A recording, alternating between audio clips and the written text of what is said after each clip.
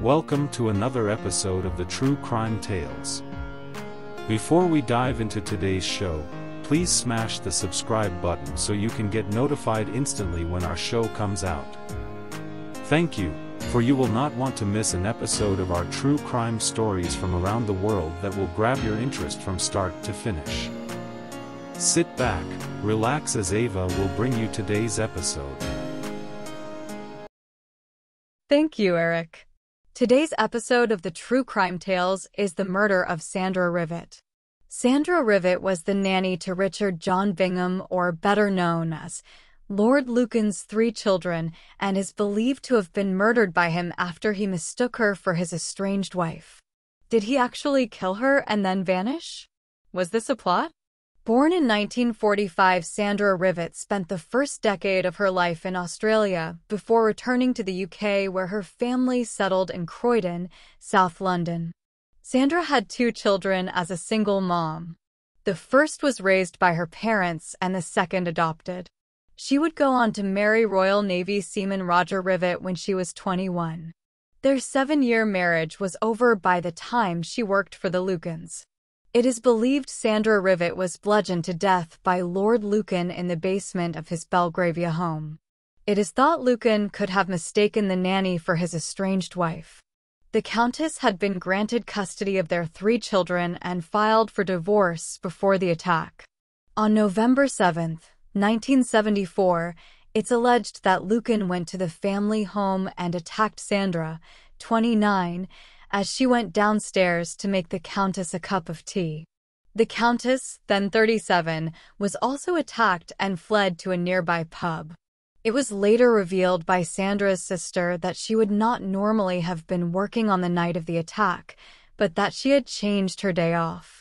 Teresa Hill also said her sister and the Countess were very close, and they would even exchange clothes. Lord Lucan vanished after the attack, and his disappearance has remained a mystery for more than 40 years. Was this his attempt to escape what he had done, or was it that he too is a victim of a plot to ruin him and the family name?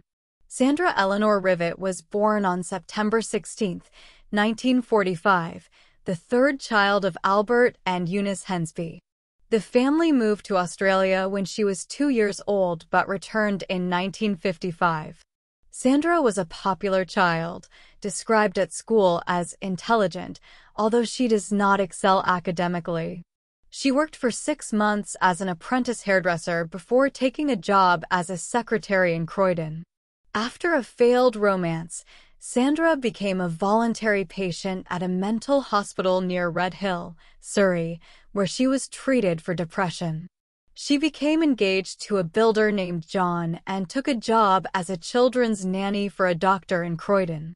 On March 13, 1964, she gave birth to a boy named Stephen, but as her relationship with John was failing, she returned home to live with her parents and considered giving the baby up for adoption. Her parents took on the responsibility and adopted him in May 1965. Sandra later worked at a home for the elderly before moving to Portsmouth to stay with her older sister. While there she met Roger Rivett. The two married on June 10, 1967, in Croydon. Roger was serving as a Royal Navy able seaman and later worked as a loader for British Road Services, while Sandra worked part-time at Reedham Orphanage in Pulley. In mid-1973, he took a job on an Esso tanker, returning to their flat in Kenley a few months later, by which time Sandra was employed by a cigarette company in Croydon. Their marriage collapsed in May 1974 when, suspicious of Sandra's movements while he was away, Roger went to live with his parents. She was by then listed in the books of a Belgravia domestic agency and had been caring for an elderly couple in that district. A few weeks later, she began to work for the Lucans. Sandra normally went out with her boyfriend, John Hankins, on Thursday nights, but had changed her night off and had seen him the previous day. The two last spoke on the telephone at about 8 p.m. on November 7th. Lady Lucan later claimed that after putting the younger children to bed, At about 8:55 p.m., Sandra asked her if she would like a cup of tea before heading downstairs to the basement kitchen to make one. Wondering what had delayed her nanny when she did not come back, Lady Lucan descended from the first floor and called to Rivett from the top of the basement stairs when she was attacked. As she screamed for her life, her attacker told her to shut up. Lady Lucan later claimed at that moment to have recognized her husband's voice. The two continued to fight. She bit his fingers, and when he threw her face down to the carpet, managed to turn around and squeeze his testicles, causing him to release his grip on her throat and give up the fight. When she asked where Rivett was, Lucan was at first evasive, but eventually admitted to having killed her. Terrified, Lady Lucan told him she could help him escape if only he would remain at the house for a few days to allow her injuries to heal. Lucan walked upstairs and sent his daughter to bed, then went into one of the bedrooms. When Veronica entered to lie on the bed, he told her to put towels down first to avoid staining the bedding.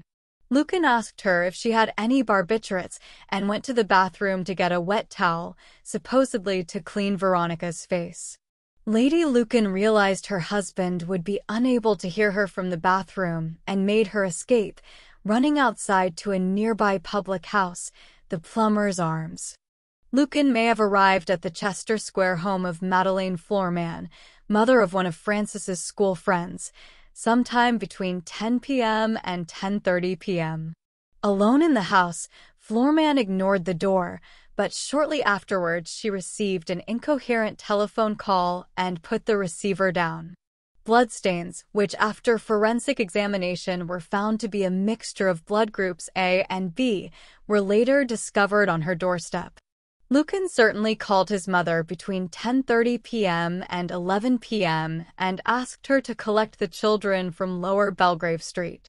According to the Dowager Countess, he spoke of a terrible catastrophe at his wife's home.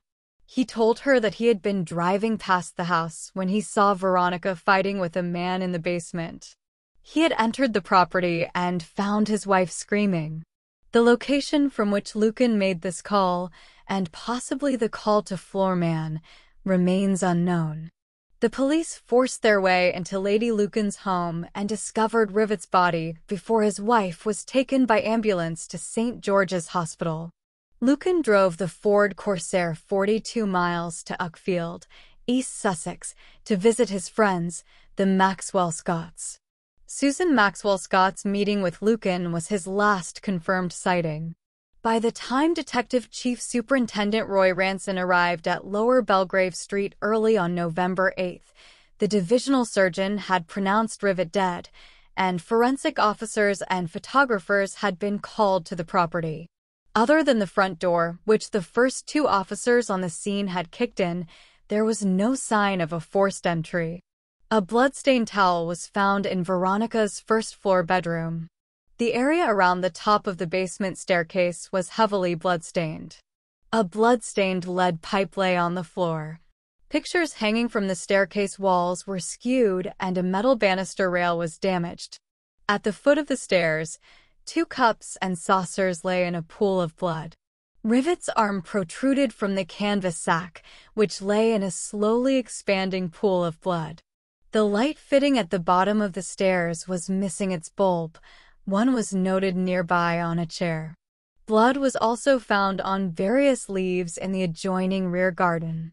Officers also searched 5 Eaton Row, into which Lucan had moved early in 1973, interviewed his mother, whom he had called to take the children to her home in St. John's Wood, and searched his last address at 72A, Elizabeth Street. Nothing untoward was found. On the bed, a suit and shirt lay alongside a book on Greek shipping millionaires, and Lucan's wallet, car keys, money, driver's license, handkerchief, and spectacles were on a bedside table. His passport was in a drawer and his blue Mercedes-Benz parked outside, its engine cold and its battery flat. Ranson then visited Lady Lucan at St. George's Hospital. Although heavily sedated, she was able to describe what had happened to her. A police officer was left to guard her should her assailant return. Rivett's body was taken to the mortuary, and a search was undertaken of all local basement areas and gardens, skips, and open spaces. After removing her corpse from the canvas sack and beginning the post-mortem examination, pathologist Keith Simpson told Ranson he was certain that Rivett had been killed before her body was placed in the sack, and that in his opinion the lead pipe found at the scene could be the murder weapon. Her estranged husband, Roger, had an alibi for the night concerned and was eliminated from police inquiries. Other male friends and boyfriends were questioned and discounted as suspects. Rivett's parents confirmed that she had a good working relationship with Lady Lucan and was extremely fond of the children. Meanwhile, Lucan had yet to make an appearance, and so his description was circulated to police forces across the country. Newspapers and television stations were told only that Lucan was wanted by the police for questioning. Hours earlier, Lucan had again called his mother at about 12:30 a.m. He told her that he would be in touch later that day, but declined to speak with the police constable who had accompanied her to her flat. Instead, he said he would call the police later that morning.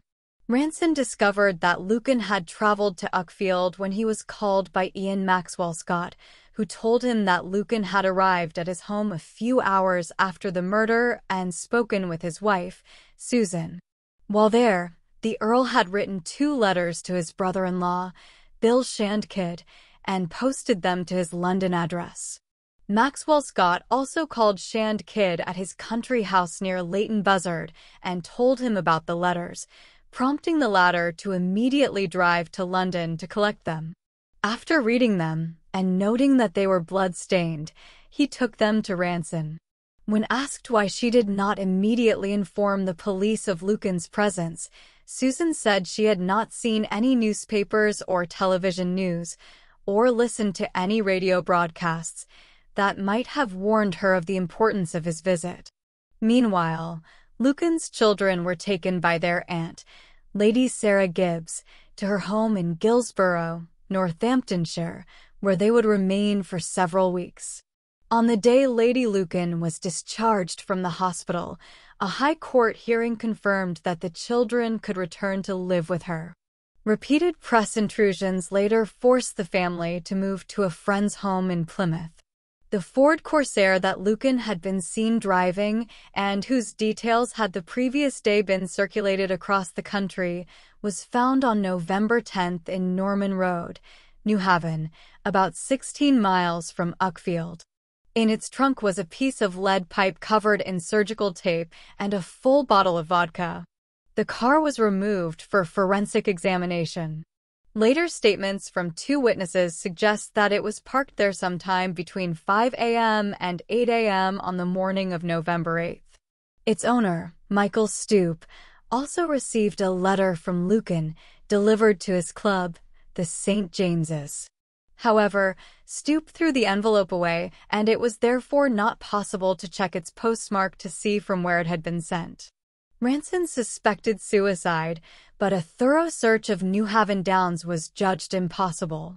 A partial search was made using tracker dogs, but all that was found were the skeletal remains of a judge who had disappeared years earlier. Police divers searched the harbor, and a partial search using infrared photography was undertaken the following year, to no avail. A warrant for Lucan's arrest, to answer charges of murdering Sandra Rivett and attempting to murder his wife, was issued on November 12th. Descriptions of his appearance, already issued to police forces across the UK, were then issued to Interpol. The scientific examination of the lead pipes found at the murder scene and in the Corsair's trunk revealed traces of blood on the pipe from 46, Lower Belgrave Street. This proved to be a mixture of Lady Lucan's, blood group A, and Rivett's, blood group B. Hair belonging to Lady Lucan was also found on that pipe, but none belonging to Rivett. The pipe found inside the Corsair had neither blood nor hair on it. Home Office scientists were unable to prove conclusively that both pipes were cut from the same, longer, piece of piping, although they thought it was likely. The tape wrapped around both was similar, but those two could not be conclusively linked. The letters written to Kidd were stained with blood considered to be from both women. The letter to Stoop had no blood on it, but it was later proven that the paper it was written on had been torn from a writing pad found in the Corsair's trunk. An examination of the blood stains found inside 46 Lower Belgrave Street demonstrated that Rivett had been attacked in the basement kitchen, while Lady Lucan had been attacked at the top of the basement stairs. The blood stains found inside the Corsair were of the AB blood group. The report concluded that this might have been a mixture of blood from both women. Hair similar to Lady Lucan's was also found inside the car. The inquest into Sandra Rivett's death opened on November 13, 1974, and was led by the coroner for Inner West London, Gavin Thurston. 2 witnesses were called to the courtroom, which was packed with reporters. Roger Rivett, who confirmed that he had identified his wife's body, and the pathologist Keith Simpson, who confirmed that Rivett had died from being hit on the head with a blunt instrument. At Ranson's request, the hearing was then adjourned. Further adjournments were made on December 11, 1974 and March 10, 1975, before a full inquest was scheduled for June 16, 1975. The hearing began with introductions from various legal representatives, including a lawyer hired for Lucan by his mother. Thurston introduced the jury to the case and explained their duties.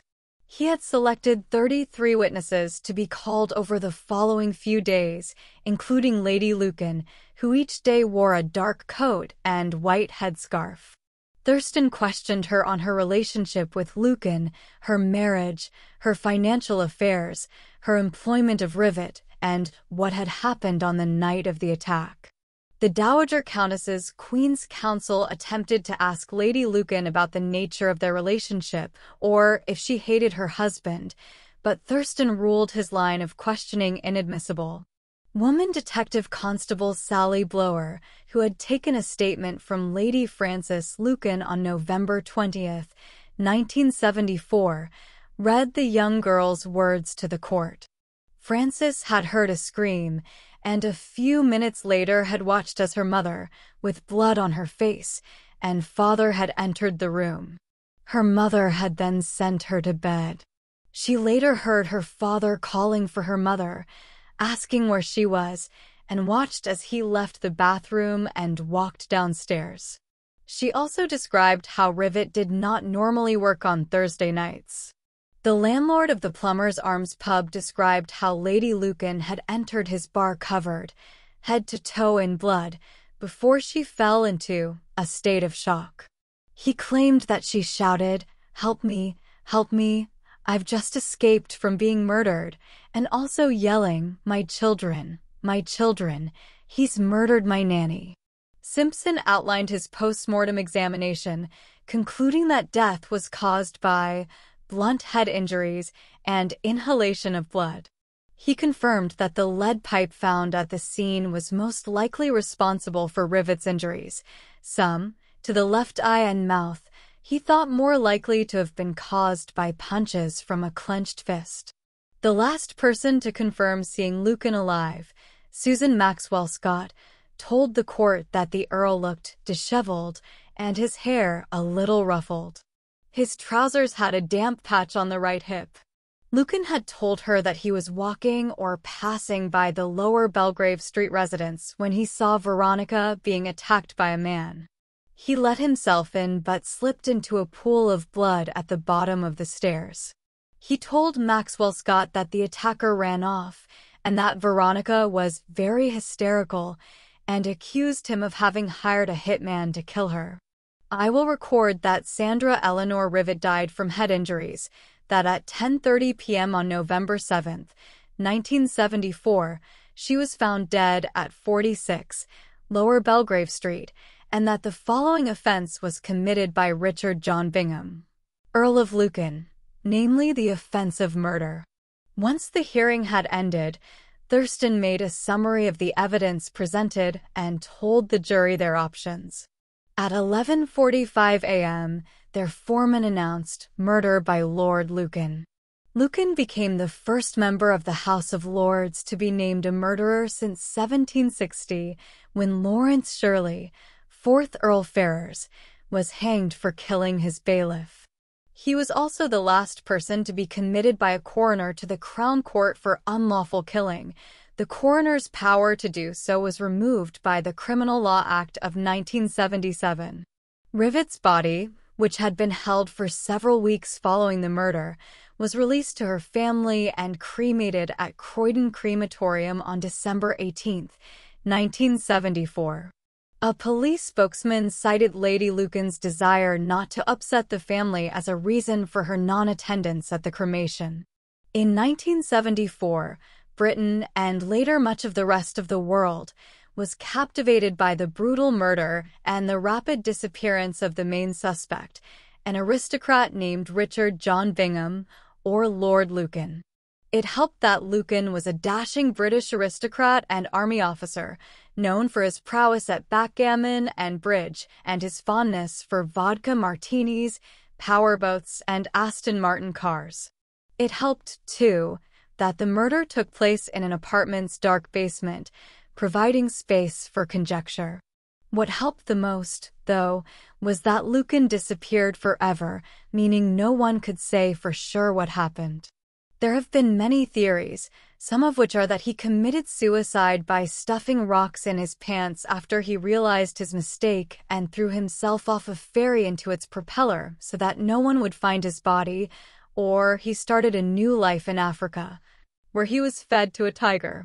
Other reports of him have also popped up in Australia, Ireland, and New Zealand. No one knows for sure. By 2017, he had been spotted more than 70 times, but none of the sightings proved to be true. To this day, the public doesn't know what happened to Lucan. His big win had earned him the nickname Lucky, but money was a problem. His luck didn't last, and by the time of the murder, he owed about $60,000. By 1972, Lucan had moved out. But he was worried he would lose access to his children. Things escalated in the weeks before the murder when Veronica won a court battle for custody. The battle had been bitter, and according to the Times, his efforts to prove she was insane had pushed him further into debt. On the night Rivett was murdered, Lucan never showed up to a date he'd arranged with a woman named Andrina Calhoun. Instead, he went to the family home at 46 Lower Belgrave Street. Veronica maintained Lucan had meant to kill her and accidentally killed Rivett in the dark.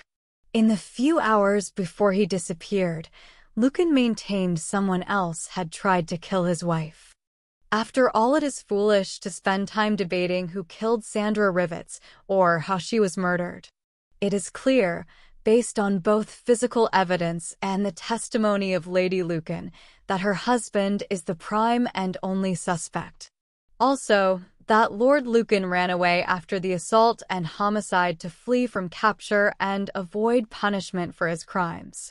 He had a motive. He was scared to death of losing the little custody he had left of his children. He was bitter about his wife's legal battles and his declining mental health and enraged over the continued gambling addiction. Lucan first worked as a banker, but after he won 10 times his salary in an evening of baccarat, he became a professional gambler. Seeking justice in this case is not a useless endeavor. While many have accepted that John Bingham is likely dead either by suicide or other causes. Even if he is old, he could still be alive. A man of Lucan's former wealth and power would have the connections to make sure they had the best health care available no matter where he ended up. He would be 88 in the present day, and despite the years since the murder, no man is too old to face justice and answer for their crimes. A new twist in the disappearance of Lord Lucan has emerged as a facial recognition expert believes he has matched his face to an elderly man in Australia. Professor Hassan Ugal, who previously identified the Russian hitmen behind the Salisbury poisonings, believes his algorithm is never wrong. The computer scientist used the AI algorithm to run 4,000 cross-checks of 7 photos, 4 of Lucan and 3 of the man in Australia. And he is convinced it is a match for Lucan, who killed his family's nanny and then disappeared in 1974. It comes 48 years to the day that he murdered Sandra Rivett before disappearing, with many believing he jumped off a ferry in the Channel. His body was never found. The man, who lives outside Brisbane in Queensland, was found by Ms. Rivett's son, Neil Berriman. He is 87, the same age as Lucan, whose real name John Bingham would be. However, these claims have not been verified, and it is unclear if police could even act on the photo analysis. I've spent 9 years trying to prove this man is Lucan. Now, with this new scientific information, the police must act. This isn't emotion. It's fact. Professor Ugal said, "In recent years there has been a massive improvement in artificial intelligence and facial recognition technology. We can now confirm things that would have been impossible just 5 years ago. We've compared thousands and thousands of people, and there have been literally millions of photos that we've analyzed using the algorithm. It has never been wrong. This algorithm has been trained on millions of photos. People of different ethnicities, different ages. The only time it will fail is if you put in identical twins. It only takes a few minutes to run it, and it comes back with a percentage, a similarity index. Even if you put 2 exact images of the same person, you are never going to get 100% similarity because of the way images are taken, pixels, and everything else. Anything with a similarity index of 75% or higher is conclusively the same individual." Professor Ugal had previously found the 2 men behind the Salisbury poisonings were Alexander Mishkin and Denis Sergeyev, with the 2 having adopted aliases during their mission to kill Russian defector Sergei Skripal in 2018. All these analyses to his facial recognition were wrong. A new set of comparisons were run, and it was determined that the older man they thought was John Bingham was in fact not him. The hunt continues for Lucan, or evidence of where he is. Thank you, Ava, for another interesting show, as always. Thanks for joining us and hope that you enjoyed our latest podcast. Please follow us on the links in our channel page. And leave a review, and again, if you did not do already, hit that subscribe button. Thanks again and see you here next time.